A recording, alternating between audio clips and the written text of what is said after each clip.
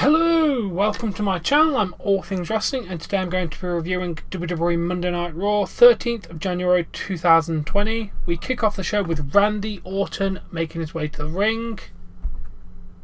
He poses on the turnbuckle and then tells AJ to get out there. He says he's his favourite to win the Royal Rumble and he will hit AJ with the 3 most dangerous letters in WWE. RK. AJ comes out. He's like, what are you going to do? Brag and pretend about having another knee injury? I really thought you were hurt, and then you RKO'd me. I was trying to be sympathetic last week. AJ, you kicked a crutch from under his foot, under him, and then made him pick it up. Didn't seem very sympathetic to me last week, did you? He says it's not true. You missed him hitting the sweetest RKO last week. Many have said it's the best RKO they've ever seen. People said it was phenomenal. It was so good that maybe it is all he needs to throw 29 other people over the top rope to win. That includes that includes Randy Orton, Brock Lesnar, and then McIntyre. Drew McIntyre comes out and says he's had a few tough weeks with his opponents. He's had to deal with a conga line last week and overcome this. He's seeking some better opponents. My Claymore is bigger and better than your RKO or Styles Clash. He wants to show who's the favourite to win the Royal Rumble. Do you want to see us talking all night, or how about a triple threat match? So then we go to the match. First off, this opening segment, not bad. Going to give it a 7 out of 10. Very entertaining. I like the dynamic between Randy and AJ, and McIntyre's really, really good. Then we start the match. At one point, well, in the very beginning, Orton goes for an elevated DDT. Anderson comes out to save him. He saves him. Gallows gets a Claymore. Anderson gets an RKO. We get to near the end of the match. Orton walks around the ring, twists on the mat, goes for RKO. Styles with a roll up for a near fall. Orton with an RKO, but Drew McIntyre with a Claymore to Orton. Drew gets the 3 count on AJ Styles. At one point, I believe... Oh yeah, Orton does hit a Styles Clash during the match, which is like a big screw you to AJ Styles, which was nice. Match was alright. I'm going to give it a 2.75 out of 5. We then have AOP in the locker room, and then Seth enters. He said he hopes that you are excited about tonight as he is. Opportunities don't come like this very often. The fist fight is an opportunity. They will demonstrate if you're not with us, you're against us. It would behoove you to be with them because no one can stop them.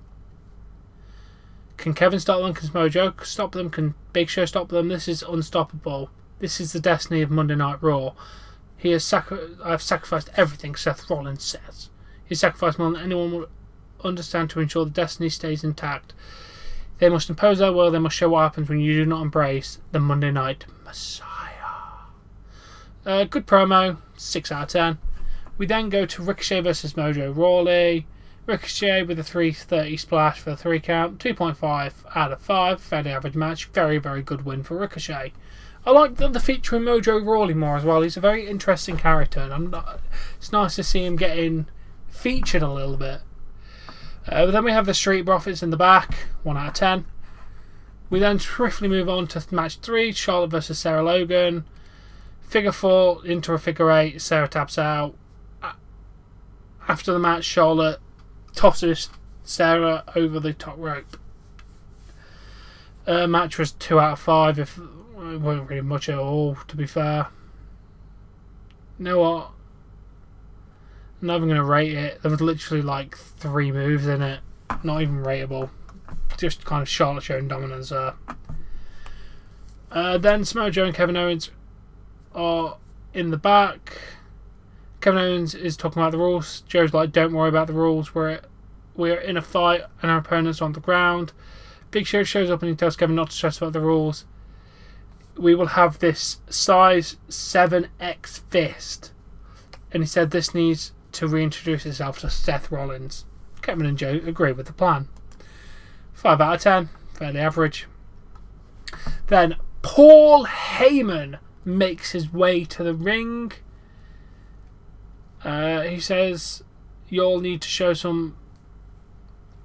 God, this person did a lot of mistakes. Some appreciation for the champion. He introduces himself as client to the men, women, and things of Kentucky. Paul points out how insulted he is that the crowd repeats what he says. He said the advocate for the crowd does not appreciate Paul, so they leave. They start chanting, "You suck." They get back into the ring. Paul Heyman just pulls a typical promo talking about winning the Royal Rumble. Paul says his spoilers will tell the future and will set you. And then Truth comes out and he says, "I'm glad you called me out." He said he's going to set him off. He saw something about the Royal Rumble. You might be the most favourite to win the Royal Rumble. He said his childhood hero John Cena taught him to never give up. Truth says he is the 24/7, 48/7, 7-Eleven, I-95 South in Lexington, Kentucky European TV champion and is in the Royal Rumble. Truth says, with that being said, he isn't the size of a dog in the fight. It's the fight in the dog. You may be a big man, but Truth says he knows you will go flying over the top rope. Paul Heyman. Brock's just laughing and Paul's like, "I'm not in the Royal Rumble, Brock Lesnar is." He said, "My bad, for the first time ever, the 24/7 blah blah blah is officially out of the Royal Rumble." Truth says that Paul talks a lot. You keep going on and on and on, and sleeping noises. Truth says Paul gives away all the spoilers and he does not like spoilers. He does not want Brock Lesnar to take him to Suplex. I'm going to assume he says Suplex City. SIOUX Falls City. And Paul corrects him saying it's Suplex City. Paul says Truth is not funny and nobody likes him. Truth says I have one question for Brock. What's up? And then R-Truth does a split. R-Truth starts to rap, turns around into a clothesline. Brock Lesnar with an F5, but there's no referee in the ring, so Brock will not become the 24/7 champion. Brock says that's what's up. You know what? 10 out of 10. Freaking 10 out of 10, guys. R-Truth is just so damn funny. Honestly, I love R-Truth right now. I mean, Brock showed up again, and you know what? He's appearing next week, and then he'll be at Royal Rumble. He's showing up 4 times in a month. Jesus Christ, Brock Lesnar's going to have to retire early after this amount of work he's doing for a week, a month, a year. Bloody hell.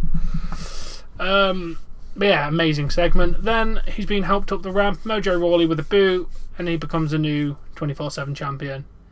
Mojo said, "I'm not running from anybody. Come and get me." Not going to rate it, really. Well, yeah, there wasn't really much to that one, so. Then we go to Bobby Lashley versus Rusev. Liv Morgan, for some reason, comes out and starts going after Lana, and Lana throws a drink in Liv Morgan's face and then sends her into the ringside barrier. Lashley was a spear for the 3 count. 1 out of 10, 1 out of 5 for the match. Nice that Liv came out. Didn't do enough to save the rating though. Then Charlie Caruso is interrupted by Bobby Lashley and Lana. Bobby says that they have bigger problems to deal with than Russo. Lana talks about the troll and stalker Liv Morgan. She comes out during Bobby's matches and tries to intimidate him. Lana says that they'll have a huge situation to settle. Lana makes a challenge for next week to have a mixed tag match. Bobby and her against Liv and Rusev. Bobby wants to know what the hell she's doing. Lana says she won't be intimidated and then goes on a massive rant as Bobby walks off. 4 out of 10. Then we have the Viking Raiders versus the Singh Brothers. Viking Experience, 3 count. Not going to rate it because it's just a jobber match. I don't rate jobber matches, but yeah, they got to win over the Singh Brothers. Then Rusev and Liv Morgan are in the back. Rusev calls them a waste of breath. Bobby and Lana deserve each other. You want to fight, you deserve each other. They will fight you no matter what. Liv says she doesn't make promises she won't keep. She said she's the living embodiment of your karma, and karma is a bitch. Not the wrestling karma. Karma is in karma. Then we move on to Becky Lynch making her way to the ring for the contract signing between her and Asuka.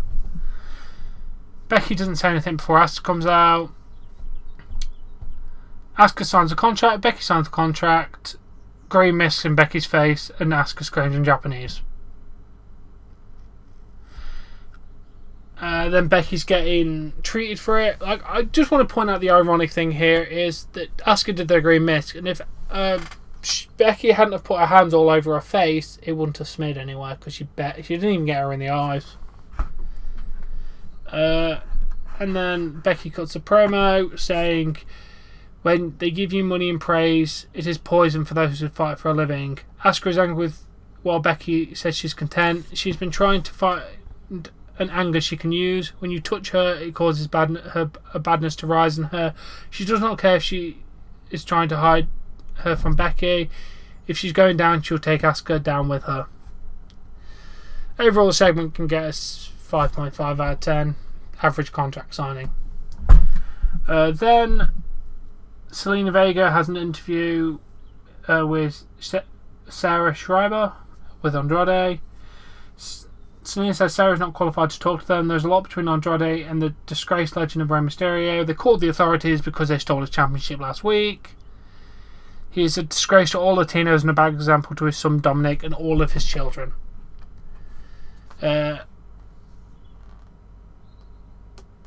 very, very good promo. I like these two. I'm going to give it a 6.5 out of 10. Then Rey Mysterio's asked what he thinks about the comments. He said, I'm being accused of being a criminal and unfit to represent my people. He represents his people with heart. Andrade thinks he can get away with anything after injuring Huberto. This is not funny. Andrade tried to injure one of the most promising rookies. Ray said he loves the idea of a ladder match. He's willing to make a sacrifice to his career. He accept the consequences. Next thing, not only will he take back the United States Championship, he will take back the United States Championship from you. Good promo, 5.5 out of 10. We then go to Aleister Black versus Buddy Murphy. Black Mass, Murphy kicked, in big quotations, out. Black getting back up for another Black Mass. Yeah, match can get 3.25 out of 5. Very, very good match. Then we see Buddy Murphy still at ringside when Eric Rowan comes out. Just literally not moving. Charlie Caruso says, I've got a question for you. He's like, not now. So we had Eric Rowan versus Roop Arena Victim. I don't know if that was his wrestling name or this is just what the person put on here. Rowan sends his opponent to the floor. He says he wants to show you. He reaches in the cage and his hand gets bit by whatever's in the cage. He gets back in the ring, hits a splash in the corner, claw slam for the 3 count. Not going to rate it, but I love the fact that they're moving more on with this cage. We then go to the fist fight match. Akam Rezar and Seth Rollins versus Big Show, Kevin Owens and Samoa Joe. Big Show gets triple teamed before Samoa Joe and Kevin Owens come out. They run out, they have a big brawl. AOP stay on the stage with Kevin Owens and Samoa Joe, where Seth Rollins and Big Show go down to the ring. At one point, Samoa Joe, Akam and Rezar were where the announce table were, and Samoa Joe was on. Kevin Owens was on the stage, and he ran across the stage, not the actual stage, the back of the stage, across it, and then jumped off. It looked fucking sick. That moment gets a 10 out of 10. Absolutely amazing. Then they attack Joe and put Kevin Owens and Samoa Joe through the table with Joe being on top of it and chokeslamming KO on top of him. While this is going on, Seth Rollins got sent to the outside. sees Buddy Murphy there and just like, help me. Samoa Joe grabs Seth Rollins, brings him in the ring, chokeslam, winds up for a punch. Buddy Murphy with a low blow to Big Show. Seth Rollins and Buddy Murphy put Show through the table. The AOP then makes their way to the ring. Show sends Murphy over the top. Goes up for a Vader bomb, but Aikman and Razor double powerbomb him. Murphy holds Show, blackout, referee calls for the bow. After the match, Seth and Buddy hug, and then they all hold their hands up high. So yes, Buddy Murphy has joined AOP and Seth Rollins. That itself can get a 10 out of 10. The match itself can get a 3 out of 5. It was actually very entertaining. KO really made me impressed with that while running across the stage. Stage. And just overall, the Buddy Murphy bit in it was really, really good. So I can't wait to see what they do next week. You know what? I actually want to tune into Monday Night Raw to see what the hell it's going to carry on. Good job, WWE. You ended the show on a good note. And I'm going to give you a 6 out of 10 for this show, because overall it was above average. It was an enjoyable watch, to be fair. The third hour definitely heated up. I enjoyed the show. Now, as always, I do hope you enjoyed this video. If you have, please smash that like button, share and subscribe, and I shall catch you all laters. Bye.